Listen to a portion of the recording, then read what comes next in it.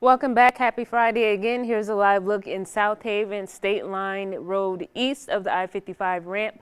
So they're having slightly sunnier conditions than we're having down here in Greenville. But again, we're having some cloud cover starting to move in ahead of this system that'll be passing over us this weekend. So today is going to be a partly to mostly cloudy day as these clouds will be building in throughout our day. We'll still have dry conditions and a light breeze. So here's a look again at the winter storm watch. And again, this goes into effect tomorrow evening around 6 p.m. and will expire around that same time for Sunday evening. And the areas that are affected are the northernmost towns in Mississippi closest to the Tennessee state line, like Olive Branch, South Haven, Holly Springs. Most of Tennessee is under this watch, along with portions of eastern and northeastern Arkansas. So here's a look at your satellite and radar graphic. These are the clouds that have been moving in within the last couple of hours.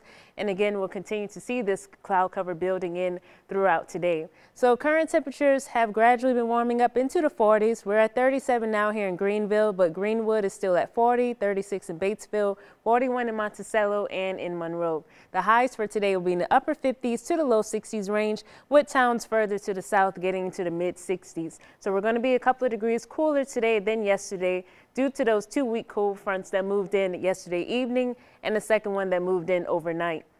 So the lows for tonight will be in the 40s, and that's due to the warmer air that's going to be moving in later on for today and during the overnight hours. So low 40s to upper 40s for the overnight lows across the region, although Yazoo City could possibly get to 50 overnight.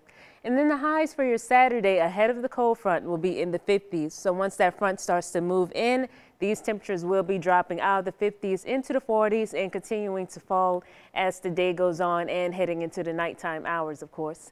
So looking at your future tracker, we have these easterly winds moving in.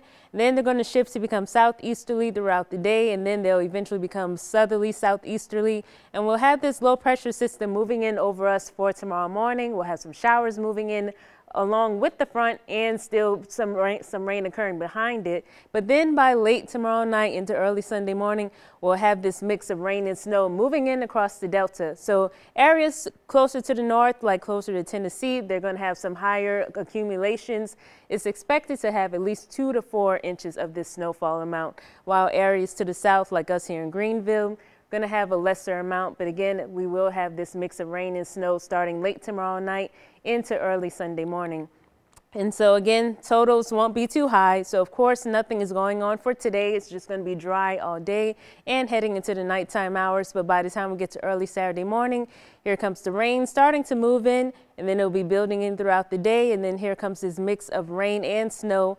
But again, for the areas that are north of us, their total accumulation amount is expected to be at least 2 to 4 inches. But of course, we're going to be keeping you updated if anything changes or if we could see higher amounts down here in the mid and south Delta.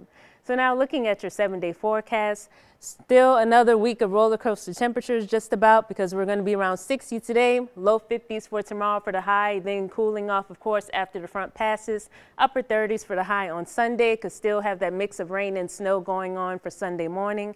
Then Monday is going to be drier and warmer, then warming up some more for Tuesday and Wednesday, and then we'll have some showers returning on Wednesday with another front that'll be moving in, and we'll have our high temperatures back in the 40s once again by Thursday.